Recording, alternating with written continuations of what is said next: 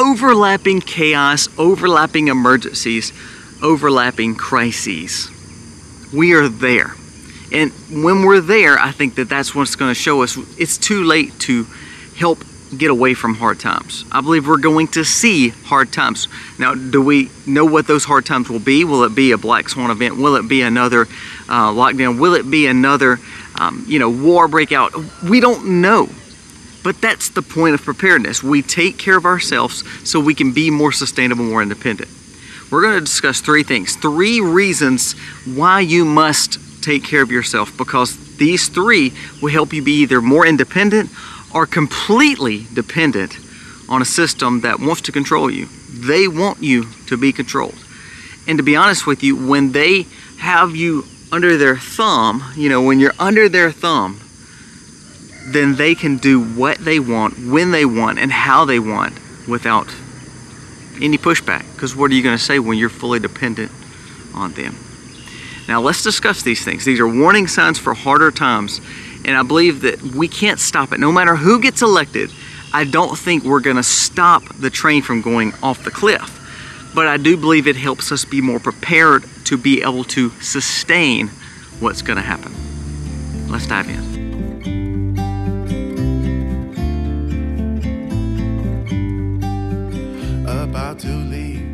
Hey guys, welcome to the Max. Thank you so very much for being here today. If you are new to the channel, go down here, press subscribe, ring the bell, give us a thumbs up or a thumbs down, that's okay, but let us know what you think about the content of today's video. We humbly ask if you do like it, give us a thumbs up. It means the world to us and it helps us spread our message across this platform. Now, the purpose of this video today is to talk about the fact that I do believe we'll see harder times. We're already seeing it. I think back to the fact that the Hezbollah now situation, Lebanon and Israel, then all of a sudden Russia, Ukraine, this kind of getting some more traction. We see the fact, of course, North Korea, China, there's a lot going on. And then on top of that, you see the fact that our Republican platform is kind of loose and seems a little bit more centrist than true conservatism. The Democratic platform is falling to pieces and imploding because they don't even know who their elected official is going to be and the nominee going into presidency. There's a lot going on. And when America looks weaker, it means a lot more is going on. Well, today we're going to discuss that. The warning signs are there, the fact of what some of these policies are there, and the consequences of those policies are going to make you either more dependent or make you think, I may need to take this preparedness serious. I may need to do these 3 things, so therefore I'm ready for those times. As I said in the intro, I don't believe that we're going to just all of a sudden get better times and everything's going to be a kumbaya moment. I believe no matter who is going to win, we're going to face adversity and hard times. It may be financial, it may be war, it may be more other chaos that we don't see. It could be natural disasters, whatever it may be. I think we're there. Now, let's talk about why I say that and then what I'm doing to make sure that I'm hedging myself against it. Number 1, the food supply. A new report warns that the world entered a stage of overlapping emergencies when it indicates the new destabilization of our food system. The food system is struggling because we're losing the fact of either growing the food, having the food, or areas being in conflict where they can't provide their own food, so therefore they're taking it from the world in different areas. Between the weather, between the conflicts, between the fact that people want someone else to provide it for them, we have now lost the fact of our food system being strong. Not only that, we've lost the fact of growing certain seeds. They've taken them off markets. Not only that, we've learned to only grow with fertilizers and chemicals and learn industrial styles farming versus actually being able to grow your own food. Now, don't tell me, oh, I'm a hunter, I can make it. Oh, don't tell me I'm a fisherman, I can make it. I have a pond, I have a lake, I have a creek, I have a lot of acres. Studies show that the wildlife populations have dropped drastically. From, of course, man moving in and causing less places for wildlife to go. Also the fact of weather, that does play into it. But not only that, the fact that they're not being replaced because there's not good management of it. The point of quality deer management, or the point of fishing out certain fishes, is to make sure that we're building a great ecosystem and also harvesting what we need and then leaving others for later. Well, then we go into areas and we hunt them crazily, and then all of a sudden the population's gone. There's been diseases in certain areas because no one's allowed to hunt it to help make sure that we go through this typical stages of life. So therefore it's caused problems with wildlife. So there's not enough to just say, okay, we're gonna go hunt and fish and we'll still be independent. We have to realize that the food system of today is not strong enough to cover everybody's needs of today. So what does that mean? We need food systems from yesterday, from last year, from 2 years ago, from 4 years ago. Well, how do we have old food that we can still eat today? It's preservation. It's learning how to make sure you're storing food. Because look at the numbers. There is not enough food on the earth, in the earth right now, to feed the populations without having some kind of either processed garbage food or having someone being able to put the food up. So we're seeing the problem of feeding not only America, feeding the world, because we've put ourselves in a very precarious situation. Not only that, have you thought about growing food? If I can grow heirloom seeds, non-GMO, and they have passed down to families, passed through to each person, they're building a resistance and they're able to grow in a lot of different atmospheres and ecosystems, and also it's built to last, striving. We've built a phenomenal family seed. Therefore it grows no matter if it has, you know, quote unquote bad fertilization, good fertilization. It kind of has built resistance against some of the problems that it would face. And if we're not able to get the natural fertilizers like our animals, regenerative ag, we have to depend on chemicals. Well, if all of a sudden those chemicals are not available or they're too expensive, you're not growing food, especially when they're new seed and they're modified seed. So what do we do?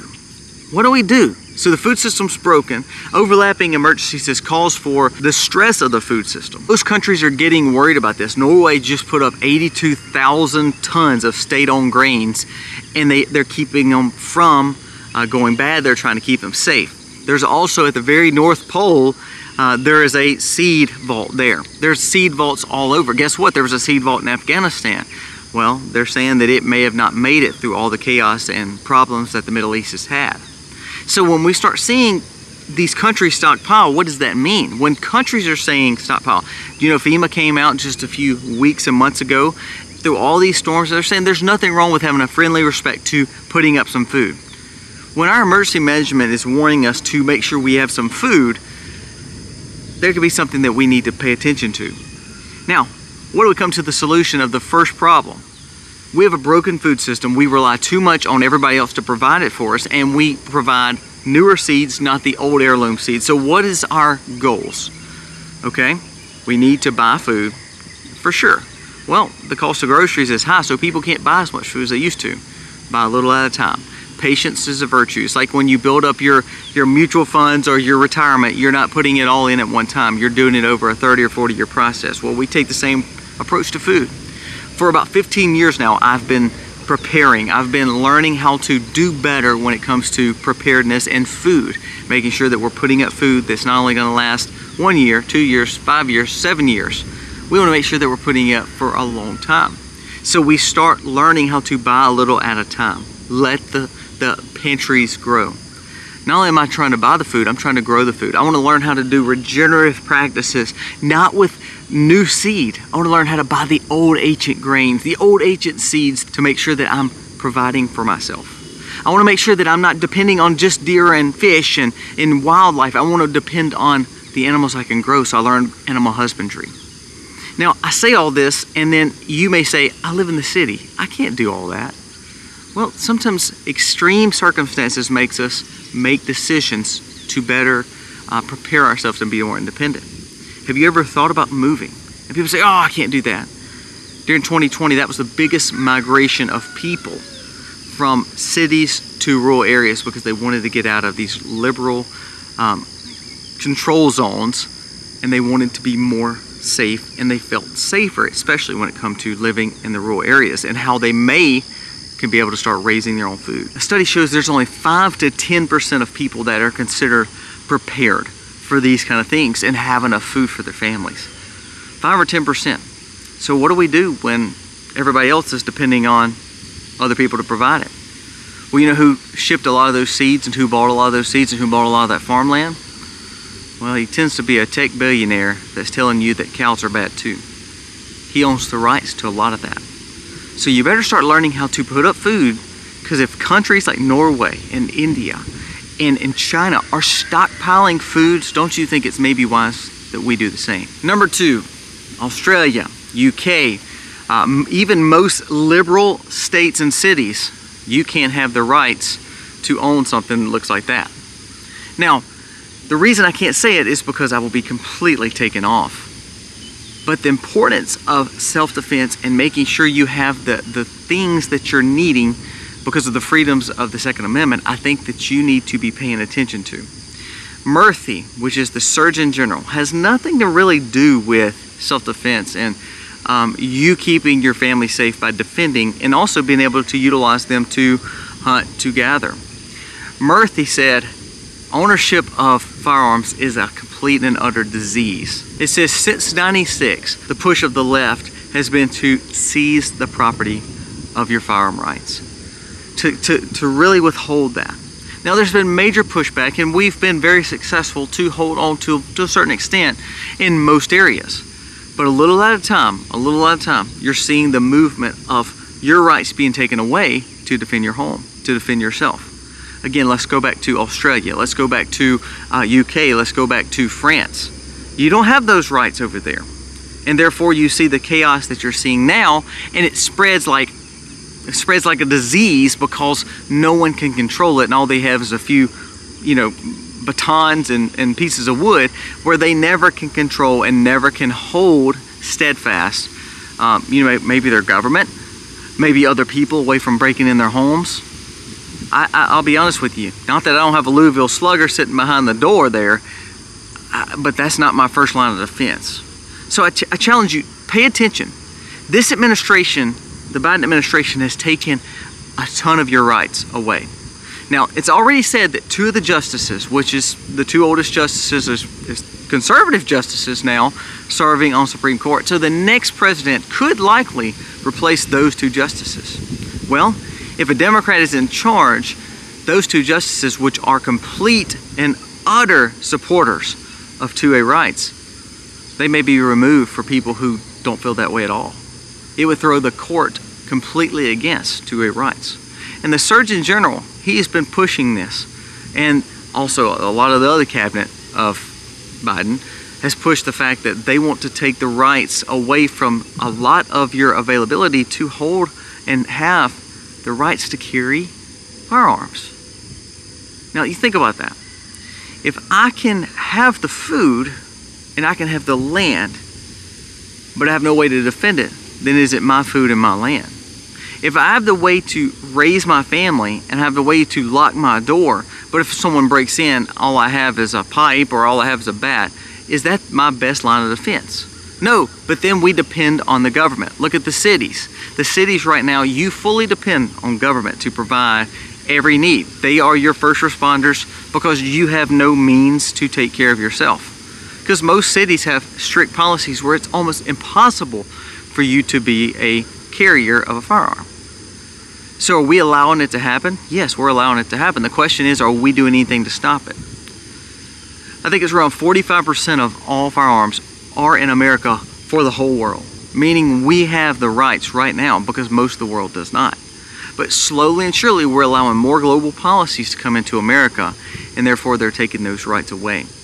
Don't look to the conservative lawmakers to help you and make sure that you're safe. They have reneged and backed out on just about every situation that they've been put in to where they negotiate. We always lose our rights. I think of all the things like nuclear families, to Roe, to all these situations where the conservatives just back down and then do whatever the liberals tell them to do. So don't believe they're always going to hold on to your rights to keep and bear arms. Make sure that you are putting up a healthy stockpile of certain brass, of certain pew-pews, and make sure that you're doing all that you can to keep them safe. And they're put in inconspicuous places, that you've done it right and that you have good training. But part of the warning signs that we're seeing that's happening in all over the country, all over the world, is because good people can't not defend themselves. And when good people cannot defend themselves, then they are going to fall to the bad person, and also they're going to look to the government to save them, and the government is not there to save you. You wish they were, but they're not. So I want my first response to be, I want to take care of my family and myself. Then hopefully government will come in, police will come in, first responders will come in. But if I have no form of defense, then I'm just a sitting duck waiting for someone to take everything that I've worked so hard to get. Number 2, pay attention to 2A rights, because they are with a vengeance pushing against you, especially in America. And number 3 is currency. As political parties fall, the fact of gold and silver rises. The fact of alternative currencies rise. Now, I tell you all the time, you need to be stockpiling cash. I believe that cash is still king. I believe that the problem is people are not using cash as much. We need to get away from the fact of using credit cards and pay an extra 2 or 3% and start using cash again. That would definitely help. But ultimately, spending by our government, spending by consumers, and spending by this world is going to crash most of our currencies. We see it in real time. It's happening in real time. Just because we can print a certain amount of money for the Fed to print, to borrow against, to then turn around and print again, to then set inflation against, that hurts my head to think about, because to be honest with you, it's all a farce. Once we start seeing countries struggle and their markets fall, then therefore you're going to realize how much of a balloon we have been on, to where all it takes is one little needle to pop it out from under us and then we are gone. You know what? Gold and silver has been threadbare. Now, I'm not saying invest your whole life into gold and silver. What I'm saying is this: we cannot depend on putting our money just in a bank. We cannot depend on just putting our money in retirements, because that's what they've always told us to do. We cannot depend on just buying cars and buying stuff that just goes into a liability and not an asset, because they lose value. We have to learn to break away from the American way, the traditional way they've taught us with money, and start going back to the things that made the world run. It's a barterable situation. It's gold and silver. It's things that bring assets. Do you know salt at one time, which is food, is a curing agent? You know, at one time it was considered worth more than gold. Think of your property. If you have the property, you can then grow the food. It's an asset. Think about the antiquities that have already gained value back, and now they're just sitting there and they're just gaining value. You can put your worth there. Now people say, oh, well, I can't take a dresser, I can't take gold, I can't take silver and then just go buy bread. No, you can't. I understand that. But if money is worthless, you can't do it either. It may take you 1 million of those dollar bills or 1 million digital currencies to then go buy bread. It's the same thing. That's a speculative argument that means nothing. You have to find what brings wealth to people. That's, of course, food, like we talked about. Of course, barterable assets, and making sure you defend them, like we talked about in point 2. But think about it. Why are countries stockpiling gold? China is stockpiling gold. India is stockpiling gold. Poland is stockpiling gold. Your own Fed, who prints your dollar bills, who says that your money is safe, is stockpiling gold. They put up more tons of gold this year than they've ever had. So why would they tell you to not buy gold and silver when they're buying gold and silver? So the smart thing is to say, okay, if I want independence, I have to find things to invest in that mean something more than just a speculative paper, speculative crypto, or just putting it in a bank or in the spot market for it to falter or be a bail-in for someone else to utilize my money. So therefore, I've got to find value in something else. So then we start investing in other things. Gold and silver, I love.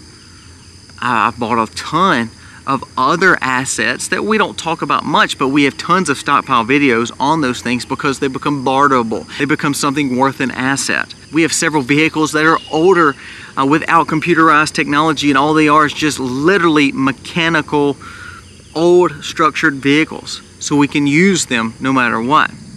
We have stockpiled fuel and alternative resources when it comes to energy. That's where we find worth.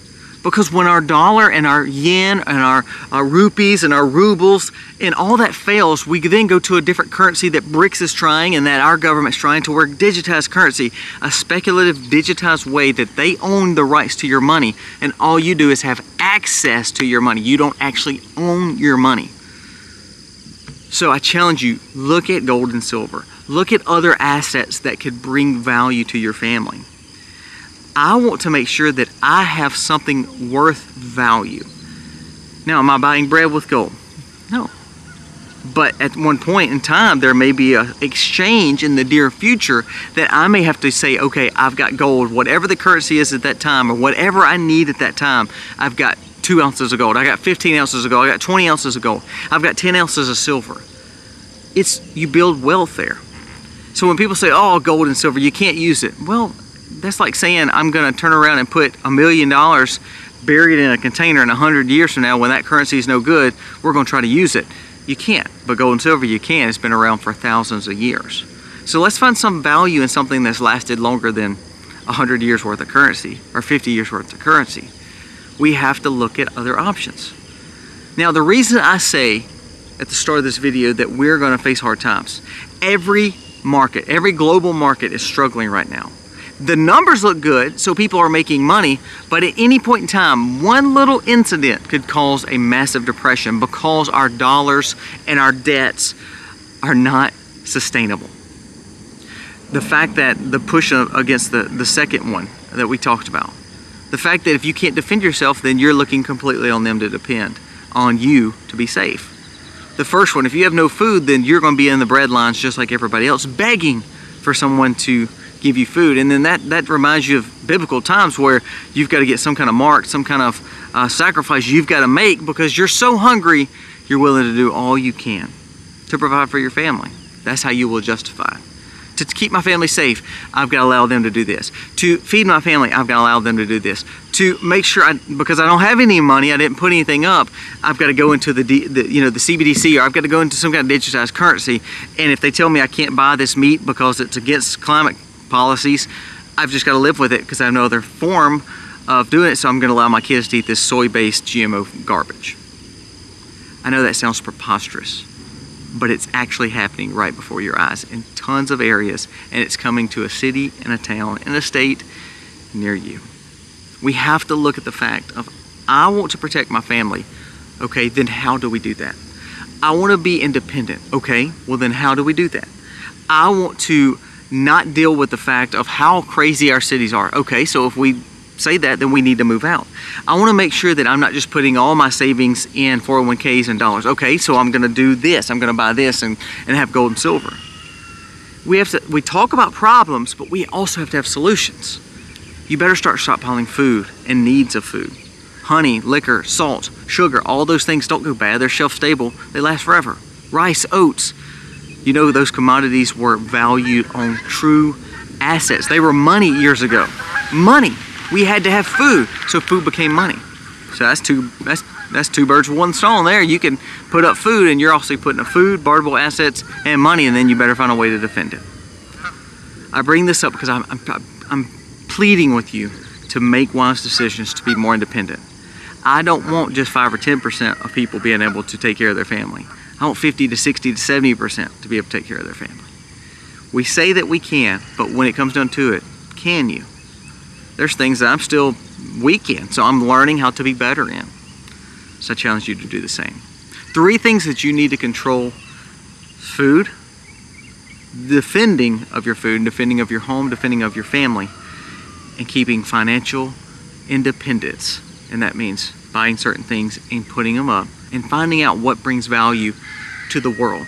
What brings value that's been around for the thousands of years. That is how you get independent. That's how you have true preparedness, and that's how you take care of your family. Guys, let me know your thoughts, and then we can talk about it in the comments. If you have other suggestions, just let us know. But when you're nailing down those 3 things, you're going to be okay. No matter what hard times come, you will be okay. More than anything, find wisdom and seek wisdom in Christ. He will lead you in the best way possible. And also, when we go through tumultuous times and turmoil and crises, there's no better way than to look up and know that God is there. God bless.